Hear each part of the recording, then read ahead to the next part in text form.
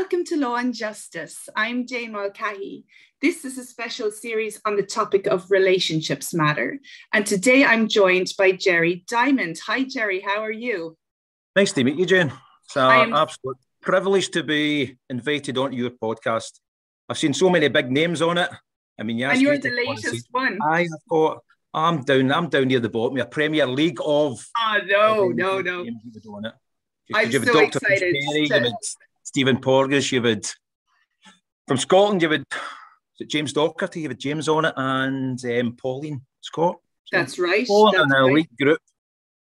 Yeah, no, there's some amazing people in Scotland doing tremendous work on this type of topic, you know, where they understand that relationships are at the core really of everything. But no, I'm very pleased to have you on, Gerry. I've had you in my mind for a while because I love you on Twitter and share all your graphics and your reflections. So can you just tell me a bit about yourself, please? Yeah, well, obviously my name's Gerry Diamond and I'm from Scotland, as you can tell with the voice. So I'll try to talk as slow as I possibly can, but we're quite similar to the Irish. We're quite fast at talking. So my name's Gerry Diamond. I work in Clydebank High School in Scotland. We are quite an area of high deprivation. The main role that I've been in for the last 6 years is, I've done some work before that, but I've been put into a role as nurture lead.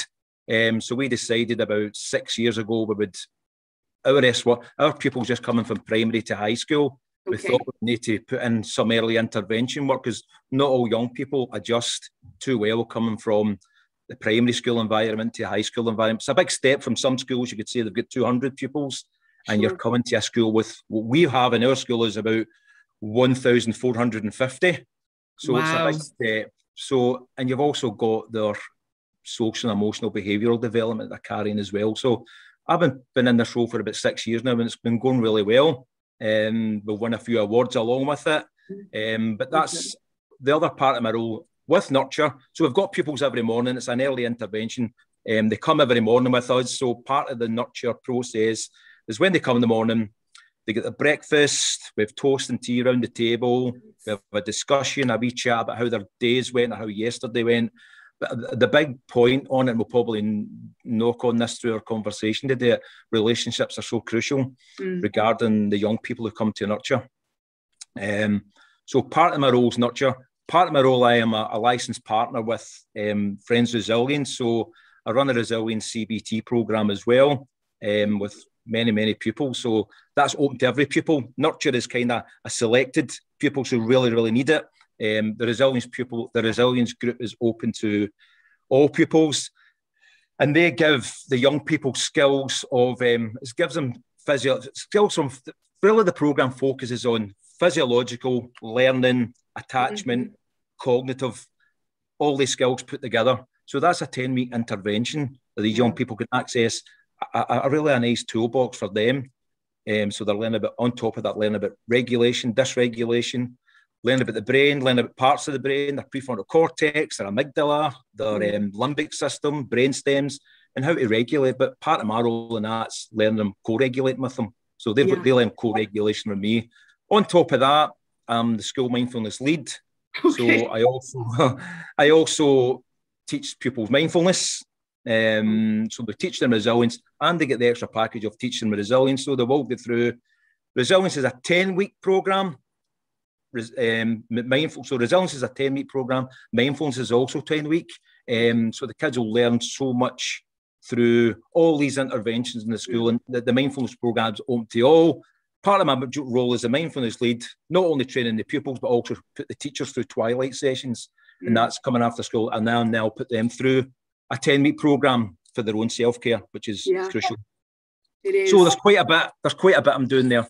Yeah, quite a bit. And you've a lovely brain there in the background. I've seen that brain before on Twitter. Yeah. Do the kids like learning about the brain, Gerry? What I always say, Jane, is they're totally into it, and it's so easy to explain. And it's some pupils picking up things visually tend to take it in better. So that brain, as well as I was kind of showing you earlier, I've got another one here. Yeah, amazing. The pupils will learn off this as well. So I can break this apart, like take off the the I see the brainstem there, yeah, and the cortex is gone. Take it down to the limbic area, down to the brainstem, and we build it, and they build it themselves. And when they're building it, we will go through all the different parts and what impact they have on our behaviour. Yeah, it's amazing. I think everyone should know a bit more about the brain, because we think we're more rational than we are. We're only rational when we're safe and regulated. And on safety, Gerry, you know, as someone in education, as a teacher and nurture lead now, and mindfulness guru and everything else, resilience instructor, what's your understanding of how our felt sense of safety as a baby and small child, and the quality of our attachment relationship impacts how we function, not just in childhood, but down the road?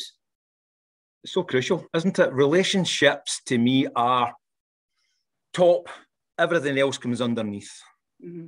Especially with it doesn't matter if the young person has got adverse childhood experiences, or they're coming from a nice environment, whatever. I think relationships are so crucial with any people. They're so important to us as adults, because we need to manage our relationships as well. But a part of relationships and the importance of relationships is self-regulation. Mm-hmm. I think it's so crucial, because as human beings, regulation is so important. Especially the role I'm in, because I can have so many dysregulated young people, and that's the language that we use in our school. We don't ask pupils, can you calm down? We use the language of regulation and dysregulation, because I know you'll probably think, so if anyone tells me to calm down, doesn't work. I will generally not calm down. I'll go in the other direction. I'm with you. The language of, are we regulated? Yeah. And the pupils then will become curious. What does regulation mean?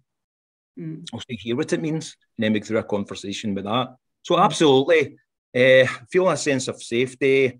Pupils will pick up on dysregulation. Pupils will know. Your husband or your wife will know when you're dysregulated. So kids, especially kids from trauma, they will pick up on when you're dysregulated. They'll know. So I think strong childhood attachment is so important. And I think that's beginning with the adults and the young child's life. If we can provide a sense of control, a sense of safety, then I think that their destiny is going to be a lot better than all the adversity goes on. So it is about relationships and providing a sense of safety, a sense of compassion, all of these things bundled into the one basket. And do you think that we sometimes take for granted in mainstream schools that they're safe? You know, we presume they're safe because maybe we feel safe there as an adult or a child, but someone else might have come from chaos and shouting and roaring and maybe hunger in the morning, and they don't feel safe because they carry a sense of kind of dysregulation with them pretty much at all times, maybe. Well, our staff are quite up. Our staff are well up to date now. We've done so much to looking into the science. We've run, a couple of years ago, just before the pandemic, we ran a Nurturing Positive Relationships Festival. Before that, we had some guest speakers in as well, just letting staff understand that all these children that are coming into school, and particularly in Clydebank, which is the higher ed deprivation, they're coming into school what I always call an emotional backpack. They've got they're carrying this bag, and it can be heavy, and it's got so many rocks in it that it's unloading that burden. So we need to understand as well about how these young people are feeling. So we ran a learning festival, which was absolutely massive. So we invited Suzanne Zedike in, and we invited James Docherty in. So we went from the science, and I'll give James is absolutely James is an inspiration to me. When I see James's journey, I mean, when I see James, and that's how I was like, right away, we need James into the school, because James brings so much, not only his lived experience, but James understands the science as well. James is very good. James really up to speed with the science, and I've stole a lot of his stuff. But that's what it's all about. That's what it's all about. So we ran a festival, we had 600 people at it over the day. We had about 45 stalls in the hall with all different information. we'd obviously with Suzanne up talking a little bit science, and people a bit curious about behaviour, and then with James up talking about lived experience and how his nervous system was dysregulated, and he couldn't sit in class, you couldn't focus or manage. So the staff get that. They get that in this school. So your staff are lucky. Your staff are lucky because when you are dealing with a cohort of kids that just are bringing more in their emotional backpack than others. Yes. But the other thing is you could be from a fine middle class household, you know, with super professional parents and still be carrying a lot of emotional neglect or abuse and other things with you. Totally agree with you 100%, Jane, because parents might be working that hard. They maybe forget that what other things have got to be doing with their kids. I mean, we get parents are maybe out working hard, both parents, and the kids are kind of lost a wee bit, and they're not having that relational wealth, as Bruce Perry would call it. They may got all the nice clothes and whatever, but the holidays, proper loving relationships. Yeah, we can't really thrive without them. Sure, we can't, Gerry. None of us. No, absolutely. And then, so you've touched on how teaching has this inherently strong relational component, but Dr. Gordon Neufeld, he's a lovely talk about relationships matter, or is it relationships matter? That's the name of this podcast. It's something along the lines, the S is in a different place. But anyway, he says that learning follows attachment. Would you agree with that, Gerry? Why would I not agree? Why would I not agree? Absolutely. And I did watch his podcast and absolutely scribbled a wee note down somewhere. What it said? You need the heart before you can access the mind. Yeah. So I had to scribble that down, and ain't that so true? Isn't that so true? Because what I always look at the Maslow hierarchy. Yeah. And the one that I always use, the one that I always tend to use is a children's psychological needs must be met before learning can take place. So absolutely, we have to have the kids on board with the relationships and meet them first. Sometimes we need to meet them first where they're at. Yeah. Because no all kids are coming to school again with adversity, and we always talk about expectations, and do our expectations meet their mirror their brain development. Yeah. So we really look at that as well. That we're not setting pupils' expectations too high, because we need to meet them at their brain state. Yeah. A lot of schools maybe don't know that, but hopefully the schools will pick up. So we need to, and that again, that's me bringing all in the brain stuff again. So attachment and relationships, they need to be at the top, the very top. Yeah, I think so too. And just as a mom, you know, I know how it's important to me that I feel like the teachers like my kids, you know, and I think especially when they're small, they need to feel liked as well, and seen and kind of heard and important to the teacher. Yeah. And again, some kids are easier to like than others. Some are that little bit more challenging to like because of the behaviors or dysregulation, or maybe they've a condition or an undiagnosed something or other like autism that might make things a bit more challenging. Well, I'll give you a perfect example here, right? I had a pupil who was doing a lot of one-to-one with and group work, and she was very proud, and she came in with a report card, and she put a report card in front of us, and I was like, this is really good. And then she said to me, look at our religious education. No kids maybe take TRE. So it was very interesting. I said, you've got all top marks in RE. That's absolutely brilliant. She said to me, no, use the language. She said, I hate the subject. I said, you hate the subject, but you got all top marks in it. No, what she said, but I love my teacher. Does that not put relationship in the context where if a pupil comes into class, they don't like the subject, but in the context of relationships, you can get their cortex open. That's right, and get them access. Makes them want to learn and makes them want to do their best. Yeah. It's really interesting, really interesting. But at any rate, given the fact that not all schools are quite at the level of Clydebank with, you know, the nurture focus, the resilience focus, the mindfulness focus, the attachment festival and all of that, do you think that all schools, all teachers should have training in attachment and basic basic neuroscience. Absolutely, why not? We do it. We do it in our secondary schools. So why should other secondary schools? And we've got the luxury, obviously, that we have nurture training for staff. Not only have we got a nurture group, and I'm a nurture teacher, and I've got an art teacher, which is really good. She comes in with me. So that's really good. But we've also got nurture training for staff. They'll not do the full 4-day training that we access because that costs a wee bit of an investment. Okay. But we've set up our own 6 principles of nurture training for staff. So they're accessing about the 6 principles of nurture, where a child the developmental side of things, about relationships, and they get a bit of the science in that as well. And I'm also putting some of that as well. So when I'm maybe having, we've maybe got new teachers in, I maybe do a wee twilight with teachers and giving them, I'll run through my PowerPoint, which is navigate the school environment with ACEs and trauma, and giving them a wee flavour of that as well. So we're on a good journey with attachment and relationships and the science. I think you're still kind of pioneers, though, in the field, I suspect. Although Scotland is further ahead, perhaps, than some countries. So maybe there's more schools like yourselves, but I don't think there's too many in Ireland yet, especially secondary schools that would have this kind of. I have a couple of primary schools. I have had a chat with a couple of primary schools just there last year about the resilience programme, and they have took it on board. So I'll talk to any school anywhere when I've got the time. Yeah, sure. I know you're a passionate fellow about this, as people are once they discover it. I think oftentimes it's very hard to go back to the way of behaving and thinking and feeling once you get this information.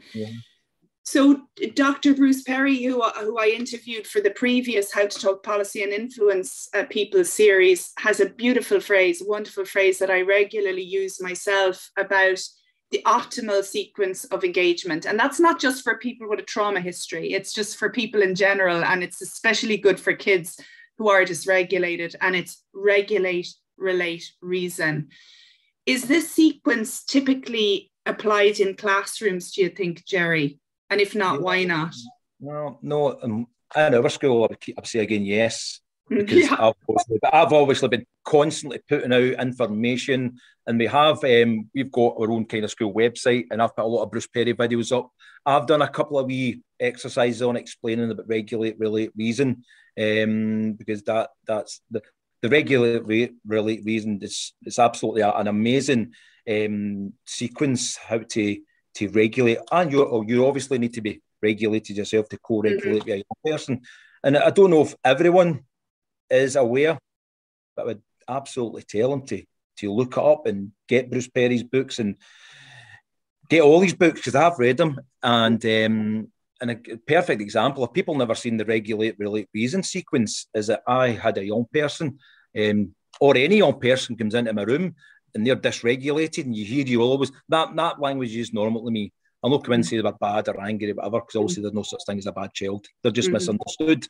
Okay, so the young person would come into my room and they'd be shouting and bawling. So I had a thing about this a while ago, and they come in, they were shouting and bawling, dysregulated, and right away I'm in with the brain aware perspective. Okay, where is this young person in their brain? Okay, they're down in the brainstem. Their sympathetic nervous system's been activated. So I need to work for the bottom. Okay, so I said to the young person, so what I'm going to ask you to do, I'm going to give you a couple of wee breathing exercises, because can we, as adults, can we engage with each other? If we're not regulated, we can't. Nope. If we're in brainstem or limbic, no. Okay. So young person's in, and I'll say, right, I want you to take a wee seat a wee minute, and they'll kind of know me anyway. And I said, right, I'm going to run you through a wee process. Okay. What I want you to do is I'm going to give you a wee breathing exercise called 4-7-9. So it's in for 4. We hold for 7, out for 9, whatever. Or it can do it short. You can do maybe 3, 5, 7. The out breath's all supposed to be longer. Or we'll do 7, 11. So I'll do that. So I'm seeing the shoulders going, they're breathing, and I'm just kind of having a wee look at my watch and saying, okay, right, how are you feeling now? Feeling a wee bit better, right, okay. And then I'll relate with them.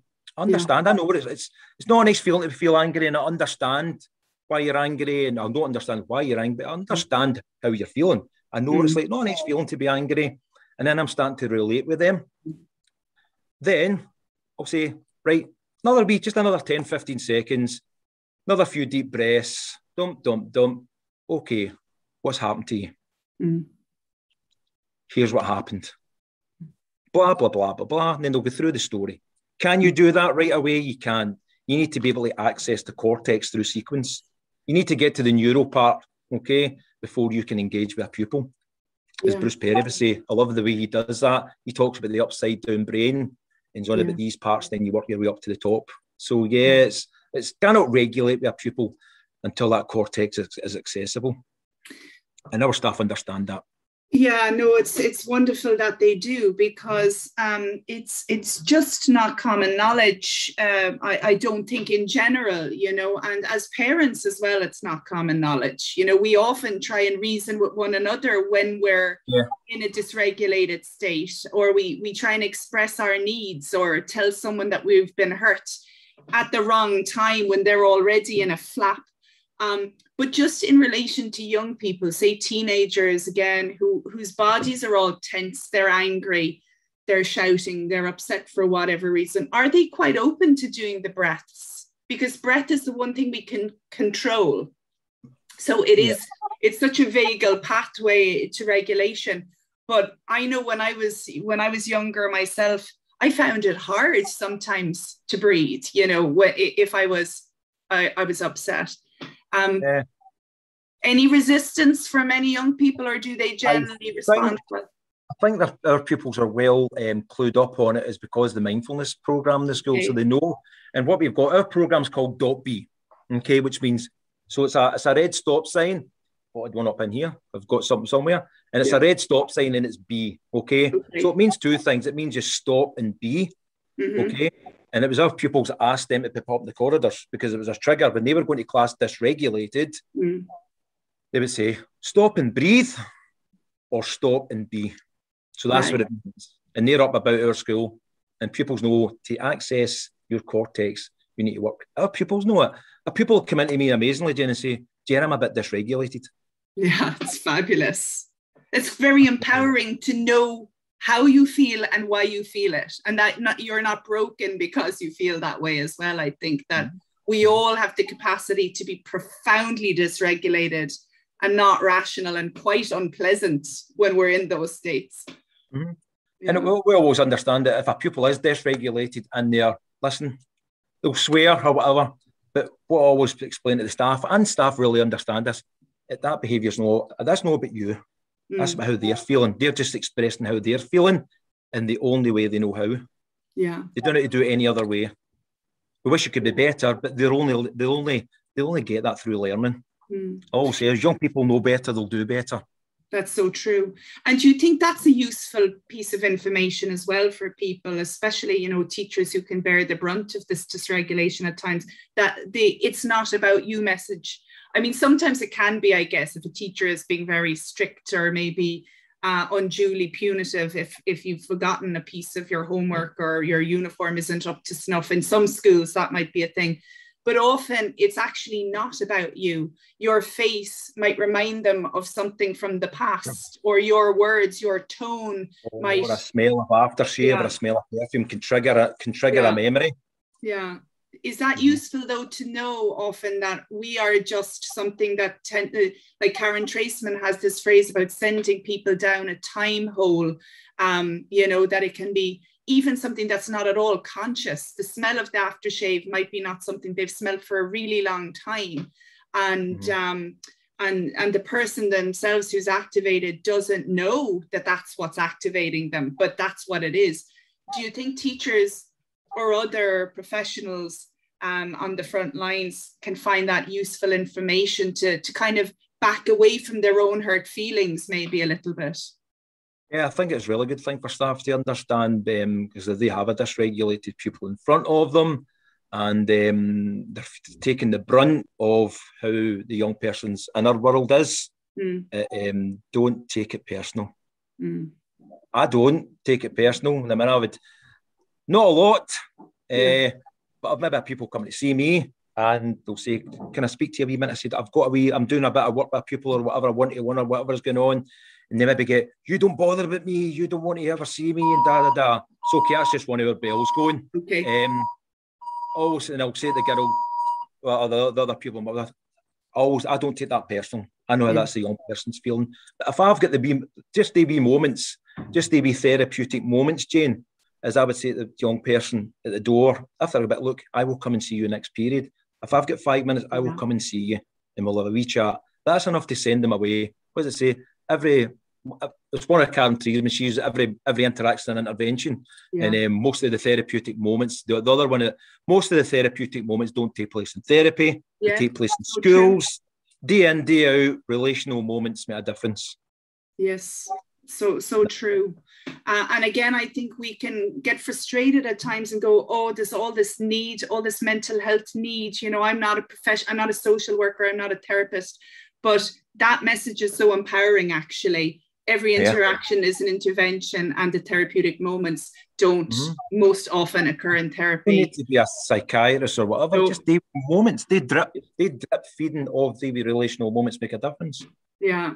And connecting human to human and caring and being kind and compassionate goes such a long way. In your work, what would you say the value of the adverse childhood experiences evidence base is? Is it useful? Absolutely. What I would say about the ACEs movement, I was absolutely blown away when I went to the ACE Aware Nation. I think you attended it yourself, ACE Aware Nation in Glasgow. That was the first one. So we were on our journey a wee bit at that time. So we managed to get some tickets for it. I went with my line manager and we went to the event, and I was absolutely blown away. And it's when I was at that event I said, I'm fully in here. As James thinks said his thing, he took a deep dive. So I also took a deep dive because there was so much. We were looking with Nadine Burke-Harris, we had James Docherty, we had so many good people up in that stage. Or there are countless ones to remember. I could be here all day talking about it, but the whole event was great. And then with the Gabor Mate one at the back of that. So listen to them and ACEs. I heard a wee bit about ACEs, but I wasn't fully clued up on it all. But yeah, and then you did start to look. So we're talking about adverse childhood experiences here. This is more about, it's not what's wrong with you, but what's happened to you. Yeah. And that quote's so important as well. So yeah, absolutely. It's had a big impact in our school as well, about the staff understanding about adverse childhood experiences. And again, pupils who generally come with adverse childhood experiences have oversensitized stress responses as well. So if we're going to get back to the body and the parasympathetic, sympathetic nervous systems, a lot of these pupils, the lower density of their brains are oversensitized. And there's a quote I use, and I use it with staff, and I use it with other people who have spoke to many schools. And when we're into the science, we're talking about the brain, we're talking about behaviour and whatever else. And I always say, it's not about changing the behaviour, it's about healing the brain. And once you heal the brain, then you'll see changes of behaviour. So it's about getting these oversensitized parts of the brain regulated, and then we start to go into the whole thing about neuroplasticity. Yeah. So ACEs is very important for any school to understand that it's not what's wrong with these young people, it's absolutely what's happened to them, and adults as well, who they've been impacted in there. And we get back to the start when we're talking about the adults in young people's lives. Some of these adults who've had kids have not had any help, and they're carrying their trauma into the young people, the care force trauma as well, and then it becomes an intergenerational cycle. Yeah, all too often it is. But the power of, I think, the psychoeducation dimension to kind of the ACEs movement is like, okay, not every single childhood adversity is covered in the original 10 ACEs. Poverty isn't covered, racism isn't covered, war isn't in the original one. In the ACE IQ they are. But at least it opens a conversation. And for those who've had a high level adversity, they can go, that's why I've had struggles with mental health or addiction. And why I find it hard to trust people. But it needn't be the way forevermore, because, you know, change is possible and our brains are plastic. Keep jumping on the quotes here, but the quotes are so important for people understanding. Was it Tina Henry? Poor outcomes aren't inevitable. Yeah. And I use that quite a bit with some young people I work with. It doesn't mean to say what's happened in your past is going to again happen in the future. They're changed, and we teach our pupils a lot about neuroplasticity as well. Lots about neuroplasticity, and it shows them your brain is malleable, your brain can change. Okay, it's not easy, but through repetition, learning new skills, your brain can adapt and change. Yeah. And it just strikes me again how fortunate the kids in your school are, though, because they're getting this information at an early stage from adults who care about them and understand the importance of relationships. Because that's the kind of newer part of the ACEs science now, is the positive childhood experiences, and relationships are central. Like, we hear about one good adult, but really we all need more than one, ideally, in our lives. One can make a huge difference, but if all the teachers and staff at your school are ACE aware, neurodevelopmentally aware, and trauma informed to a degree, well, the capacity of those adults to be kind and compassionate is greatly increased than if they don't have the information. We're going back to the village, aren't we? The village quote, takes a village to raise a child. So it's everybody, a lot of people are involved in the young person's life.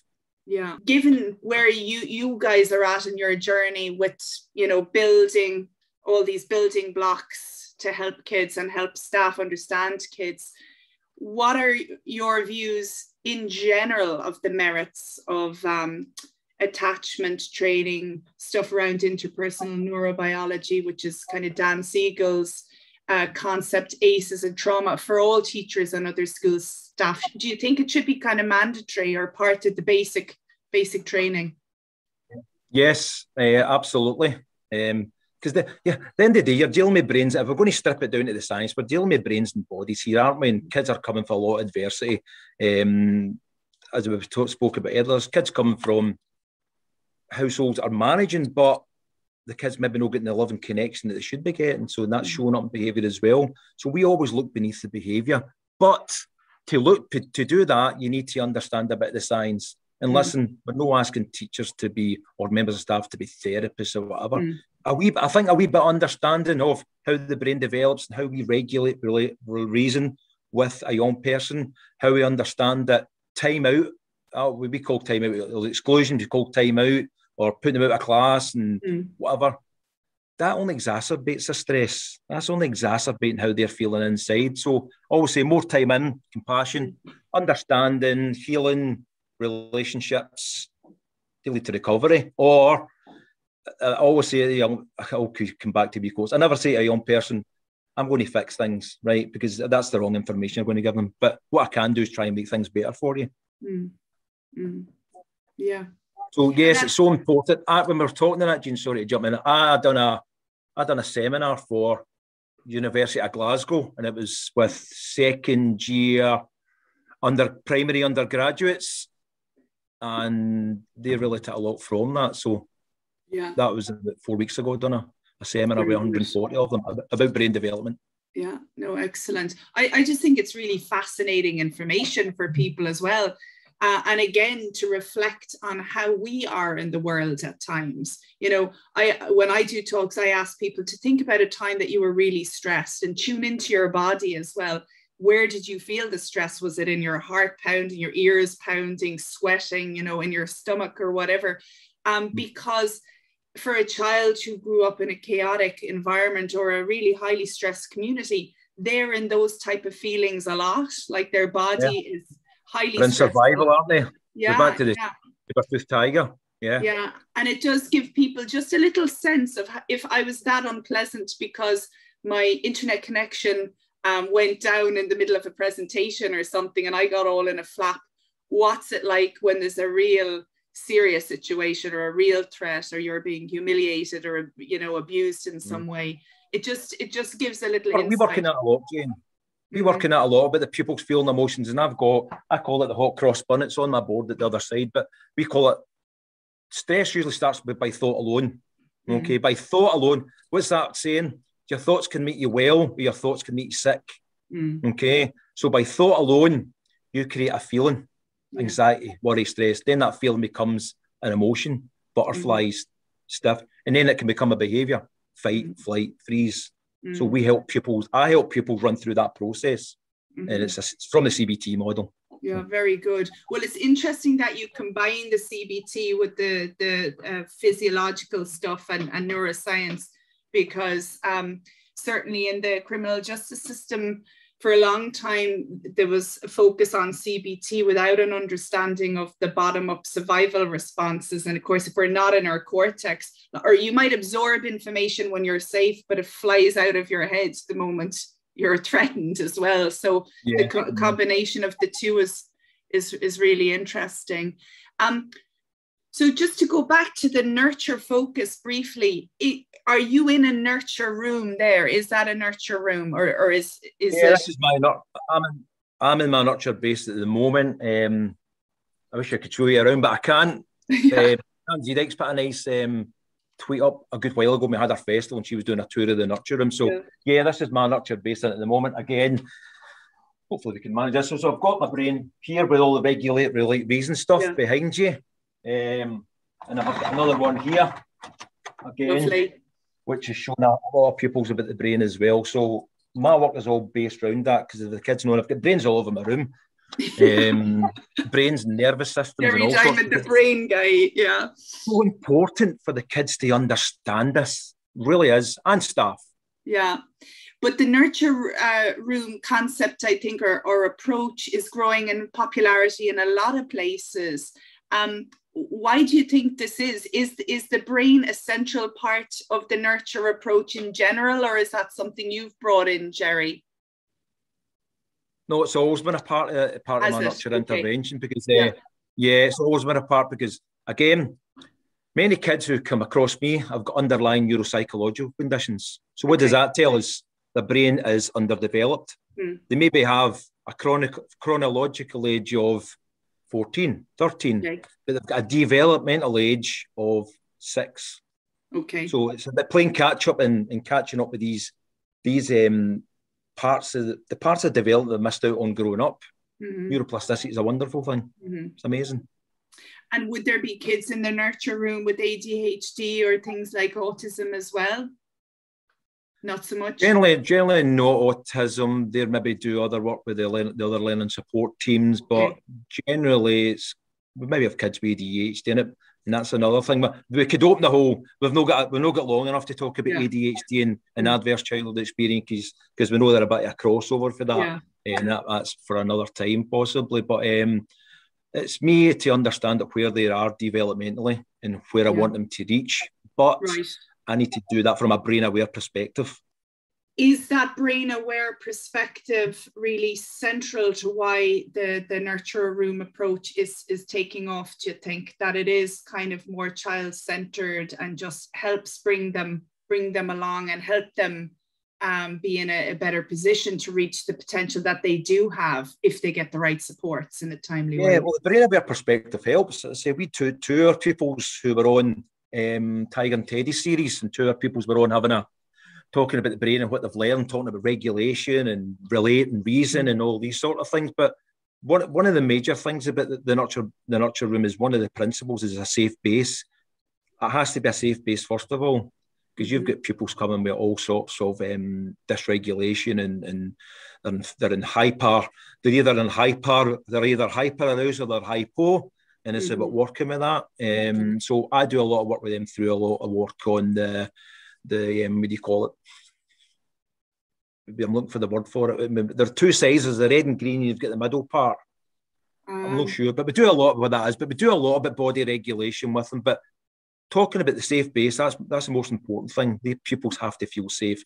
No one can come into our nurture room, not even the head teacher, not any member of staff. That has to be really urgent.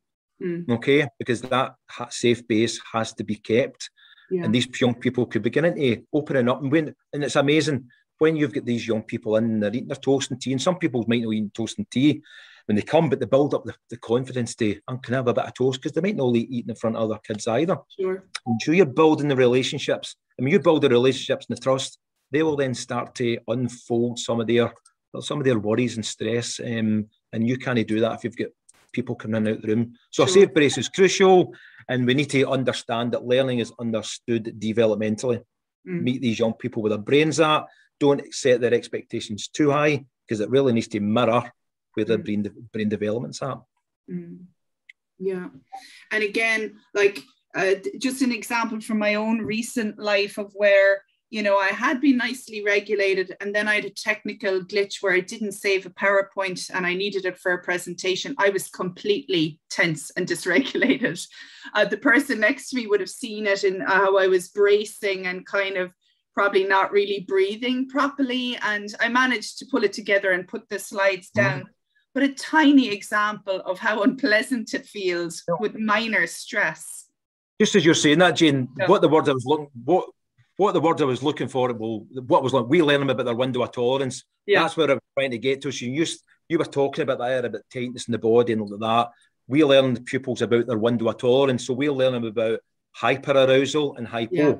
Okay, yeah. So if I've got a young person's maybe no managing in class, and then I can relate to my board and relate to my whiteboard when that's on, my overhead projector, and start to show them their window of tolerance. And they can say to me, that's where I was. I actually was shutting down. Yeah. I wasn't listening to teaching. My brain just shut down, and I can say, well, this was what's happening. Here's how we can manage to work our way out of that. Yeah, and it's fabulous information, because we all experience that from time to time, where we can't hear people talking to us.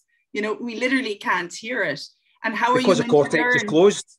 Yeah, when you're in a classroom, how can you learn if you're just hyper aroused or hypo aroused for whatever reason?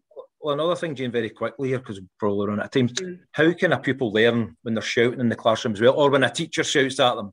Yes. Okay, so what I'm understanding with the pupil, because they'll say to me, how do you never shout? And I said, because here's the reason why I don't shout, okay? Because it might impact someone in the room, first of all, and I will explain a wee bit about it. When I talk to you, these sound waves are coming, okay? So where do they go? And they'll say to me, oh, they get in your ears. Yeah, so these sound waves, I'm talking to you in a regulated, calm tone of voice, okay? They go in your ears. So say, where do they go next? Let's have a look at my board. Okay, so I'll pull down my other part, and they'll say blue, purple, or red. Where does it go? And they'll have a wee guess. So I'll say, no, it goes in the brainstem first. So my voice is going in your brainstem. You're saying I'm safe. My emotional brain's safe because the person I'm working with, I've got a good relationship with them. He's talking to me in a nice, calm tone of voice. And then your cortex is open. But if I'm shouting and bawling, okay, or you're maybe one of you bringing your phone out, and I call them dopamine devices to them in the school. And why do you call it a dopamine device? So true. And I'll explain to them why. Yeah. So I said, if I shout to you, it's not going to get by your emotional brain. Yeah. Because you're going to be stressed and worried. That's why I don't shout. That's why I'll always have a calm tone of voice with you guys. It's an amazing accomplishment, though. I mean, that takes personal work. It helps to know it, but it's a whole different ball game, you know, to stay regulated in the face of provocations, you know. And then I say, what's my mum and dad knew about this? Well, but indeed. That's what we're looking at as well, Jamie. You're looking at the pandemic, put a wee bit of a block on that. So we were looking to do a lot of work with the parents as well, giving them the tools. Very good. Very good. Finally, Gerry, because we are a bit out of time, or we could keep going for a long time, though I know you and I, a fair long time. What do you think politicians and policymakers could do to promote safe, healthy relationships in childhood and across the lifespan? Getting more information out there. But then they bring it back to funding, don't they? They bring it back to the whole money situation, and that's what makes the world go round, is money. But how do we make money available for parents to access more courses in brain development, their caregivers, how they can learn to build healthy relationships with the young people in their life, how to give the adults stress response capabilities. As we're on about that, I'm doing a wee bit of work in my own community. I'm doing it with kids just now, so I do a wee bit of work outside the school, learning kids about brain development and how to manage stress. So we're going to be running that with the parents as well. Parents need to know, but it's getting the right people behind it, and then you've got the money as well. The money's a situation, but they're investing money in these other things, which is, I'm not going down a political road, but let's look at how we're going to help these families in poorer communities to give these young people the best start in life that they possibly can. and the parents the tools.